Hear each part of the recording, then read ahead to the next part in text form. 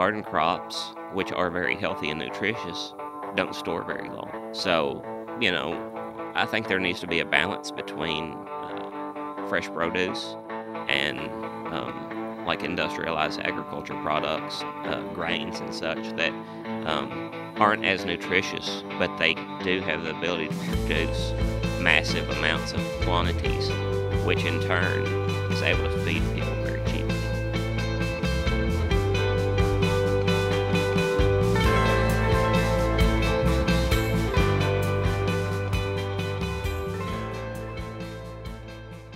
Well, it's episode 2 of Clayton and my podcast, and we're back in the barn this morning on a little bit of a rainy Kentucky morning. Just a small thunder shower passed through. Corn fodder is a little wet, so we got a few minutes to talk a little bit about topics of the day. All right. Well, yeah, we're still getting used to this whole podcast thing, just sitting here and talking in a barn. We had a rainstorm pass through.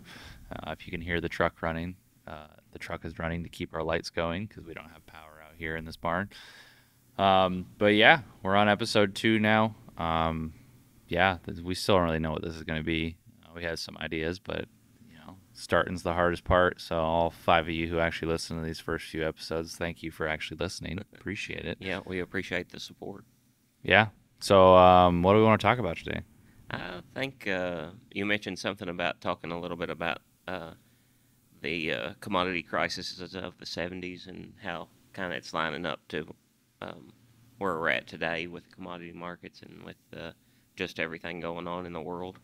Very similar conditions cause both.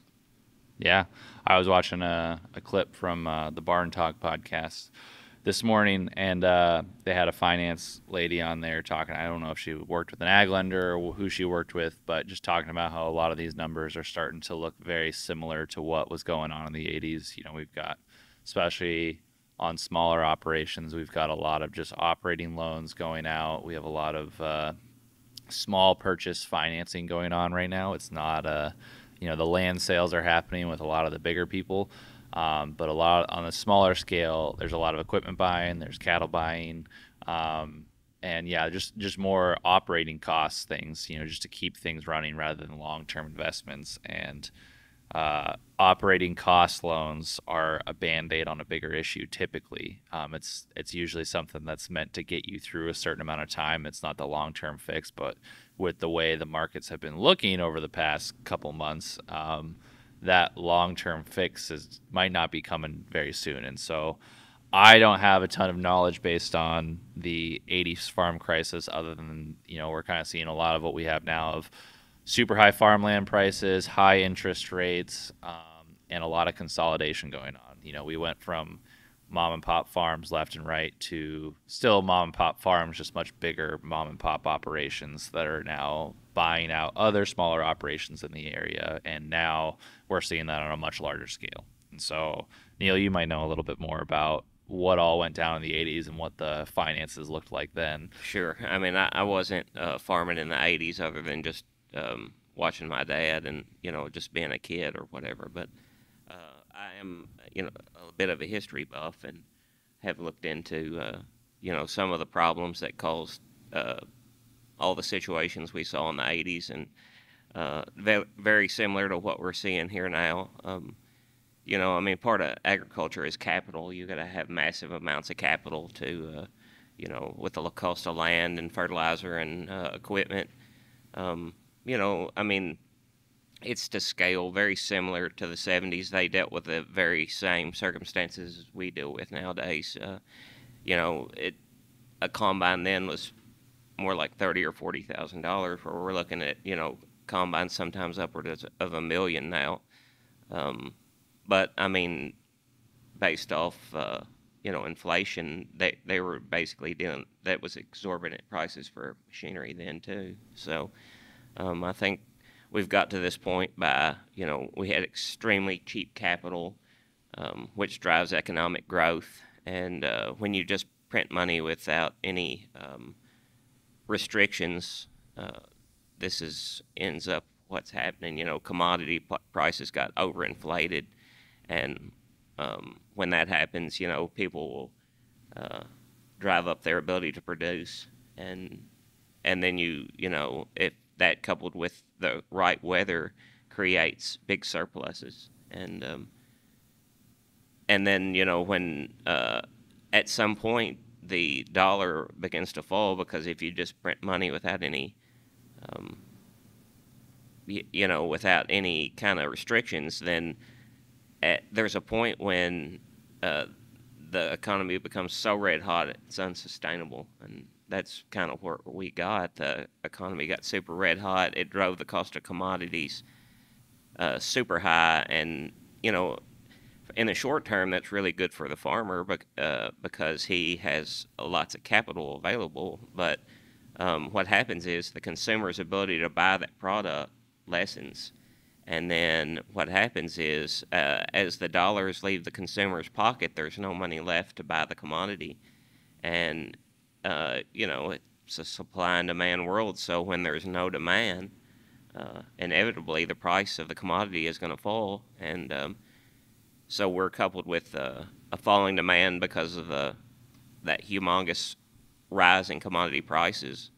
Um, that coupled along with the banks realizing, or the Federal Reserve realizing, hey, we can't print this much money every day. We have to back off that a little bit and start, tightening the belt. So you're going to have less money in the market overall. So you have less money from the lack of printing money now, and then less money just because it has left the consumer pocket and it's in the coffers of the corporations basically now. The farmers did take some profits, but they passed them down to the fertilizer salesman, the chemical salesman, and it makes the corporations extremely wealthy at the end of the day. And yeah, I think we're moving into. I think about this a lot when it comes to business. Of you've got when times are good, debt's great. Debt is an awesome tool to have when the economy's good, when interest rates are low, when you are having good profit margins. Everyone will tell you early on, when you start a business, like, oh yeah, like debt's a good thing. It's good to have debt. It allows you to scale. It allows you to grow. And that's 100% true. Like, being able to secure that capital early on is super important. But that only works when the economy is going well. When, we're now in the age, I'll say we're in the age. When the economy is great, it's easy to start a business, or it's easy to take out loans because there's just so much money flowing in everywhere. It's easy for banks to want to give out money because they're like, well, we have so much of it coming in. It's easy for us to do low interest rates. The government's, backing us, so we have low interest rate loans. All this, then you're running a business and you're like, all right, sweet. Well, the money's good. There's lots of work coming in. Like, let's secure some more capital so we can grow quicker. All that is fine and dandy until the market takes a downturn, and all of a sudden all your debt, which is, if you're doing your bookkeeping, is considered a liability. It's not a big plus in your books. That is a liability. That's something that's going to hurt you. It's those business guys who have cash on hand when the economy starts to hurt that actually survive. So we've seen Silicon Valley over the past probably 20 years now, just seeing pretty unbelievable growth for businesses. Like, I don't know if there's a time in history where we have seen so many companies grow so quickly at the scale that they did. You think, Apple 25 years ago was not the $1 trillion company it is today. Apple 20 years ago was having a hard time just making laptops. iPod, iPhone, boom. Now they are super, super huge businesses. And Apple is actually a rare outlier where they have just tons of cash on hand. But all these Silicon Valley companies kind of led the way in saying, well, if we just take on venture capital investment and we take out a ton of debt with all these massive banks, well, we can just grow really quickly and either hopefully get acquired or hopefully actually get a product to market, which is fine and dandy when the economy is good and you can coast along on that. But if you've watched any sort of news over the past few years, we've seen multiple Silicon Valley banks go under. We've seen multiple massive $100 million businesses go under or get bought out because they went bankrupt. Why? Because they didn't have any cash. They didn't actually have a product to sell, or they didn't have a good enough product to be profitable and bring in money to take home at the end of the day. They were just throwing debt money on the fire that was their finances. and that only goes when you have debt coming in. So you start throwing out 6 to 7 to now almost 8% interest rates. Well, now you want to have some cash on hand. Sure. Now you're at the stage like, oh shoot, we're in survival mode. We need to be able to ride out those 3 months windows. I was listening to a podcast at one point and it was saying when the economy crashed in '08, the businesses who actually survived that '08 crash weren't the ones who had tons of capital. They were the ones who could survive on 3 months with cash in the bank and not having to go knock on the door. They gave themselves a window to say, all right, let's reevaluate. The farm market's a little different because, harvest is, the growing season's typically anywhere from 6 to 8 months you have roughly to get that out. And the market can go up and down.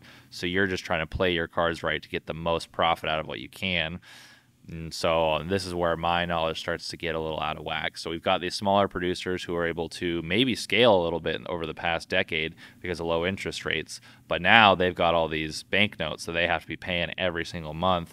Commodities are dropping. Interest rates are lowering. They can't keep up with the growth they've had. They've now brought on equipment or employees or more animals or more acres that they're all now paying a bunch of fees on just to keep going. Okay, well, when you go knock on the bank's door and say, hey, we're going to need 8% interest on you, it's actually like, hey, you've got a lot of debt already. We might need 10% from you. 10% interest over 20 years adds up a lot. And that, that's where we get ourselves now of like, okay, that's sustainable for a year, maybe 2 years. Maybe you can limp by, but 30 years, how do you survive 20 to 30 years of 10% interest on $100,000 operating notes at an operation that's only going to be able to scale 1 to maybe 3% a year? You're not doubling your farm size every year. That's unheard of.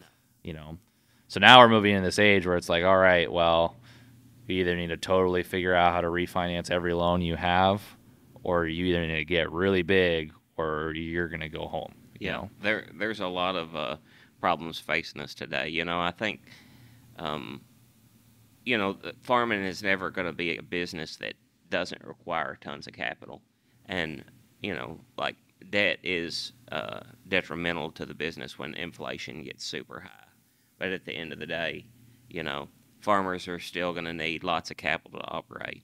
And, what I think is important to remember in times like these is, can you still take on debt and be successful now? Yes.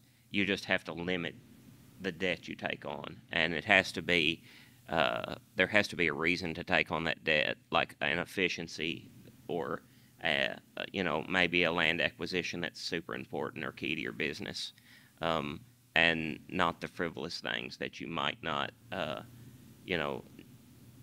you probably wouldn't need unless the times were really good. So at the end of the day, you still can write debt off for your taxes. So, but, you also don't want to get to a point where if, like interest rates are at 7 or 8%, and is that sustainable in the long term? No. In the short term, yes. You just don't want to get into a position where you've taken a bunch of debt out and then you see interest rates rise to the 20 or 25% level. And, it becomes a situation where you cannot service your debt. And then at that point, you have to look at selling assets to be able to recoup, your bank notes. So, will we see 20% interest rates? I'm not sure, but I think we're definitely this year going to see interest rates rise a couple of more times. It wouldn't surprise me if the next quarter, if they don't bump them another, it wouldn't surprise me another whole percentage point. So, could we see 21% interest? I hope not, but I think it's certainly a possibility. Mm-hmm. So, yeah, and for the the small producer, and I would even consider us small producers. We're not just a enormous. I know of enormous farms in our area, and I would not consider ourselves an enormous farm. We do have a sizable operation, but we deal with the same problems that most every other ag businessman deals with, which is a constant need for capital and and then facing very high fuel, fertilizer, and all your other inputs, are up across the board. So it's a challenging time in agriculture.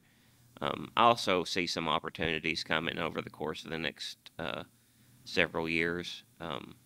with always with every bad, there always comes a good out of it, and uh, I think over time, um, you'll see,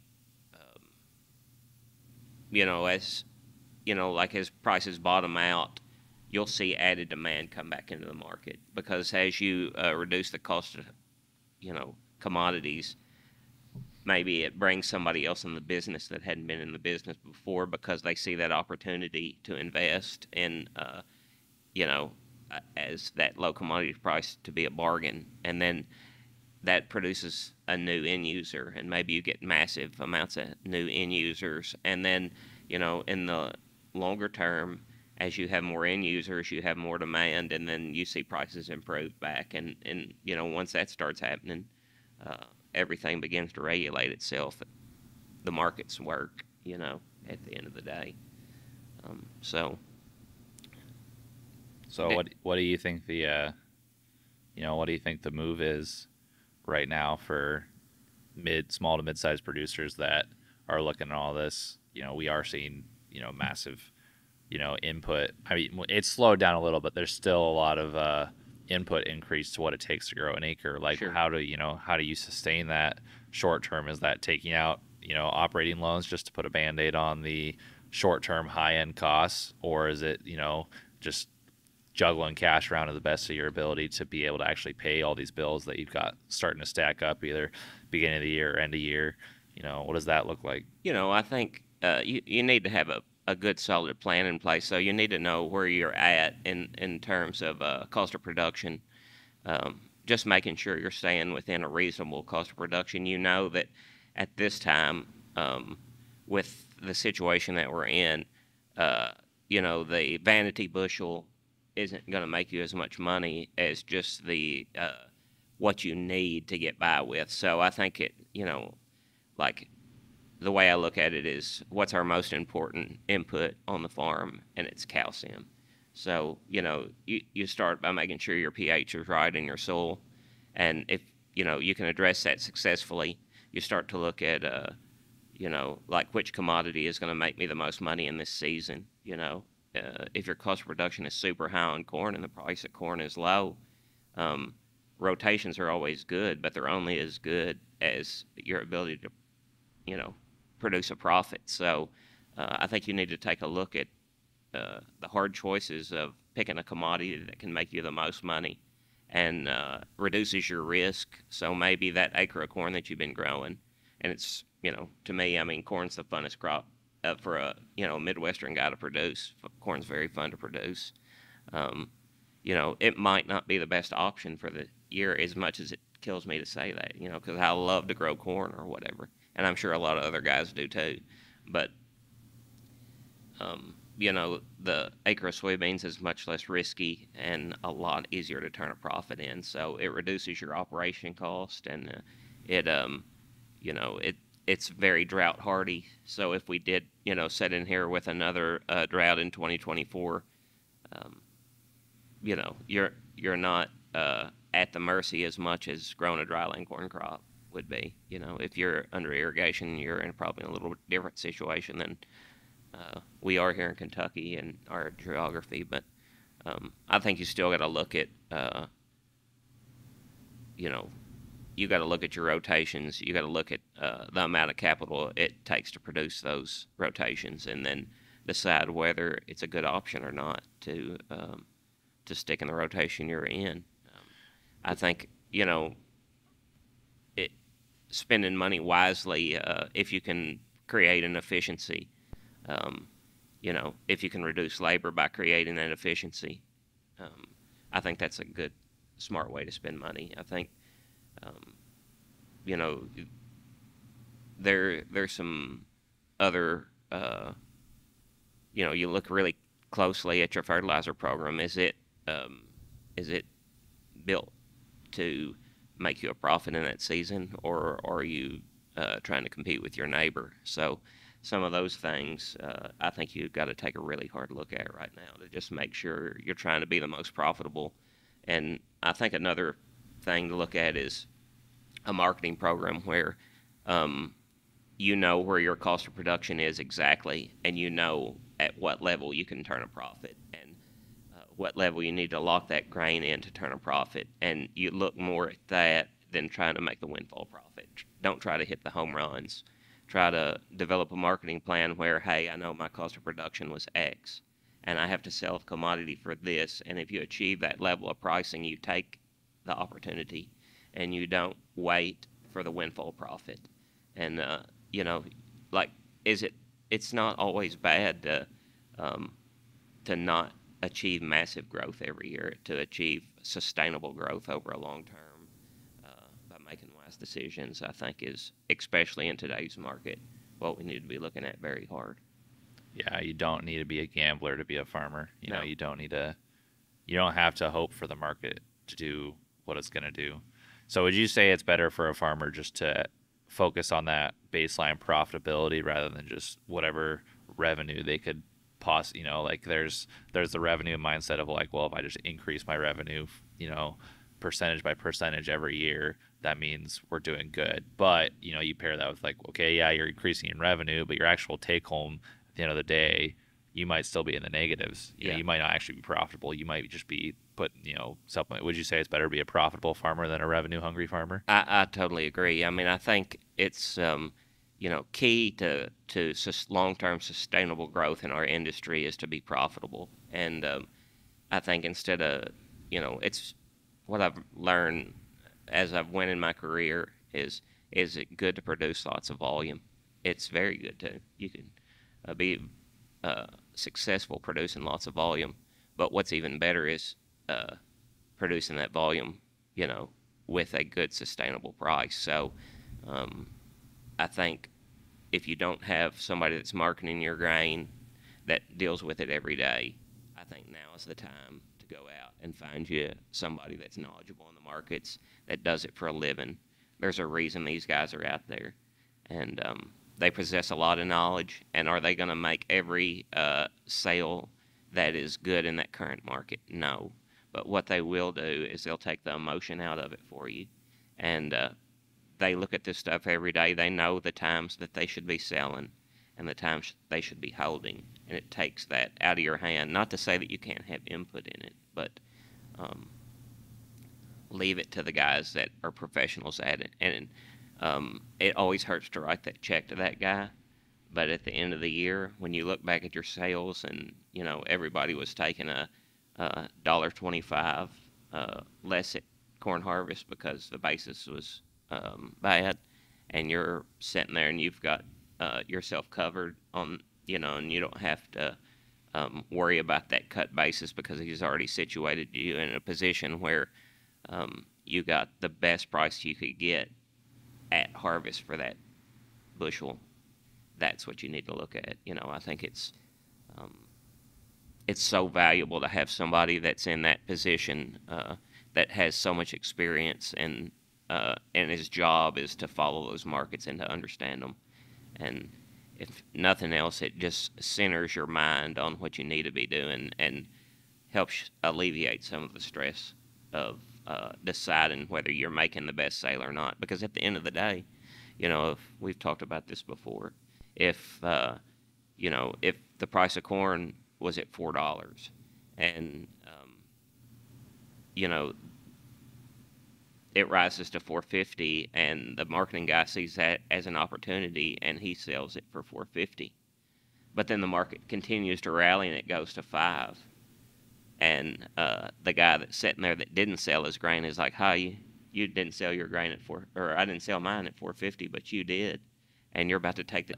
I think we were just talking about the ability to stay profitable in an economic downturn, and just being dialed in on your marketing program where your cost of production, and you price your grain at a profitable level and not exactly maybe not a windfall profit level, just looking for the ability to stay profitable in poor economic times. And I think there's some other things you can look at too. You can with all these commodities, the market is very volatile. So, get yourself the ability to hold your grain with a grain bin, and your ability to either hold your fuel or schedule, contract your fuel forward, so you can find a level where you can buy fuel at a reasonable cost of production, and you're not beholden to the market on those big, huge spikes. You can buy at a time that's right for you and not right for your salesman. Um, and grain bins are king. Always, we know that at harvest, when there's a glut of supply, um, the price is just automatically going to be lower. Is there times I have seen in my career when harvest is the time to sell? Yes, but most of the time post harvest, you're going to have, um, if you're not going to have rallies in the market, you'll have rallies in your basis in your local market. So um, there will be opportunities throughout the course of the year to successfully market grain. You just have to look for those opportunities, and don't let your salesman be the determining factor of when you're selling or when you have to sell or buy, for that matter. If we're talking about fuel or fertilizer, there's good times to buy those too, and um, this is when I think you should be looking at those forward contracts or at the ability to store if you're not comfortable with contracting, so you can actually bring the supply onto your place. But you set an exact number on that certain commodity, whether it be fuel or fertilizer. You know exactly what your cost is because you acquired it either through a contract or through storage. So um, it's not reinventing the wheel. It's just sound uh, thinking. Just being reasonable. I think um, now it's probably not the time to go and buy yourself a new Denali pickup truck. Oh, darn, there go my hopes and dreams.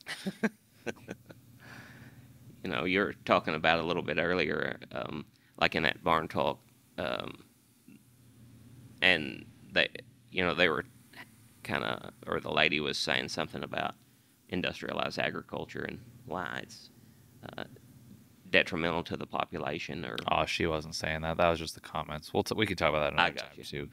Yeah, no, just the comment section were ripping about how we don't want bigger farms, we don't want this, we don't want that, and it's like, well, unfortunately, this is, and even not unfortunately, it's just like, hey, like there's people who got to eat. Like Sure. we got people we got to feed, and like there's a reason it is the way it is, and there's a reason it hasn't gone away. And it's not just because people want more money and the government says throw money at them, throw money at them. It's like if you know the government, they don't love throwing money at anything other than their own programs, and so giving money to farmers typically also isn't top of their list to do either. And so yeah, anyways, there's a lot of places we could go with that, Yeah, but and I mean, I think there's a good balance to strike. I mean, I was telling Clayton a few weeks ago, I love to produce garden crops. It's one of my favorite things to do. But to produce a garden crop that will feed my family, and not to say that I don't have surplus from my garden, but it requires a lot of labor. And, you know, and then garden crops, which are very healthy and nutritious, don't store very long. So, you know, I think there needs to be a balance between fresh produce and like industrialized agriculture products, grains and such that um, aren't as nutritious, but they do have the ability to produce massive amounts of quantities, which in turn is able to feed people very cheaply. yeah. And We could that is a whole other topic we can cover in a whole other episode too. Like it's not a this or that thing. Like we don't have to say it all has to be this, it all has to be that. Like I've never met a farmer on the planet who's like, oh yeah, I don't think you should have your own garden because I produce all your food. Like those people just don't exist no, because no farmer is going to be able to produce everything that you as a consumer could ever want. Like no sure, one man, no one operation could ever produce what we as humans need just to survive. Like it's very you talk to any homesteader, the people who homesteading is a trend now. Like it's a full-time job it running your is. own garden, having your own animals, taking care of it all, processing your meat, storing it so you can have it year round. Like that is a full-time job It just is. to provide food for yourself. And there's a reason industrialized agriculture works, because not everyone wants to be doing that every day. Some people do. Not everyone wants to be out in their garden every single day weeding, or out every day canning, or taking care of your animals. It's a lot of work. It is. It's not for the faint of heart. No, It's more than a full-time job. yes, it's very labor intensive. It's one of those things that's a labor of love. Like you have to love uh, growing things and being out in the sun and doing the hot, dirty jobs to enjoy growing a garden or producing your own food. So, um, is it something I think we should all be doing? Yes, you should at least have the ability to grow, know how to grow your food. You know, but I think you're right.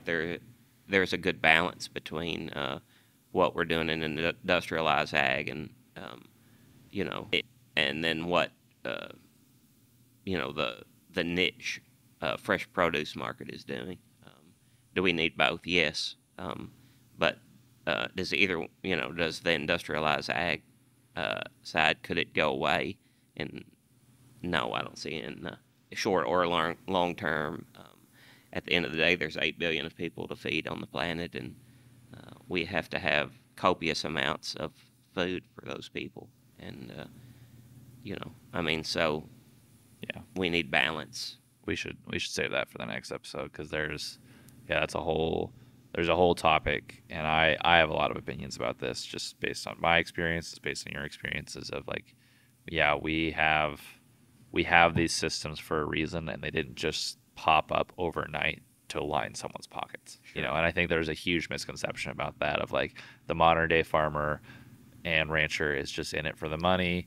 They are just in it to make a ton of money and to have high profits, and to kill us all with leaky gut, or some gluten deficiency because of the wheat we grow, or GMO this, GMO that. It's like, that's not what's going on here. Like, the ag industry is far too large, and there's far too many moving pieces, and there's too many people all with different opinions within the industry itself for there to be some colluded, like, organized, like, yeah, we're gonna do this. Like, no, like, I haven't been in this industry a long time, but I've been in it to know that no one's on the same page here. A couple people have some rough ideas, but everyone has their own different thoughts and things. Every single company, like, the amount of ag companies that exist in the U.S., you guys would be shocked. Like, it's too big and complicated for it to be some big, one world government ag industry that's trying to, manipulate everything to make you, the consumer's life, way harder. It's like, if that's what's happening, then we must be blind or something. Cause No, I mean, like, there's just so many, just on the farming, like what you would call industrial farms, are mostly still, at the end of the day, families. Some of them are, multiple generational families, or families that are, you know, extremely large, but they are, at the end of the day, families, and they all have different interests, and I can guarantee you that they don't all side one way or the other. Um, it's, at the end of the day, they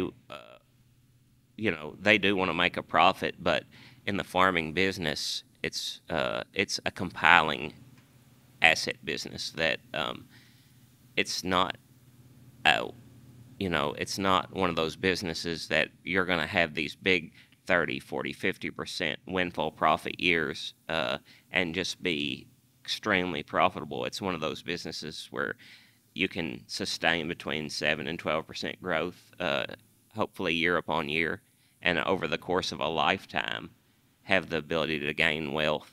And then if those families manage it wisely over 3, 4, 5, 6, 7 generations, maybe they can accumulate a great amount of wealth. But it's not one of them businesses that's like, I guess I would consider get rich quick, if there is such a thing. Farming is not that business. So,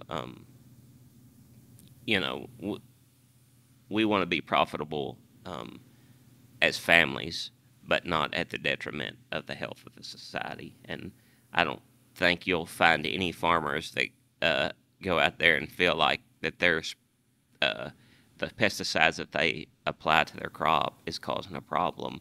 Um, either in their family or in others, in your family, they're uh, using it wisely at rates that are deemed safe, and at the end of the day, they don't want to over-applicate anything. So most every farmer is judging every application really hard. Is it beneficial to the growth of the crop versus is it just doing it because, that's what I feel like I should do. Most people are going out there and making it a decision based off pressure of a certain pest, be it a weed or an insect. At the end of the day, if you have too many insects or you have too many weeds, you can't produce a grain. And then if that grain isn't produced, the supply is shortened, and then what happens? The commodity price rises, and then it makes it difficult for the consumer. So, do we need management tools to manage pests as agriculture producers? Yes, but are we using those tools unwisely and to a detriment to the health of the food supply? I don't feel like we are. So, I think if everybody would just take a step back and take a look at it and realize that the farmer or the rancher isn't out there trying to poison your family. He's trying to do the wise thing that makes his crop or his animal the best it can be. Sweet. All right. Well, we'll talk about that more in the next episode because that's a whole other topic. Yeah. Like, follow, share, do all the things that all the other people on the internet tell you to do with their videos. Just do that because I don't know the whole scripts and everything. So this should be a hopefully weekly thing. So yeah, stay safe, stay farming, stay ranching, stay eating food, please. Keeps us all happy. People are much happier when they have full stomachs. I'm a big fan of that. So, yep, we'll be back next week. Thanks for listening, guys. Yep, thanks.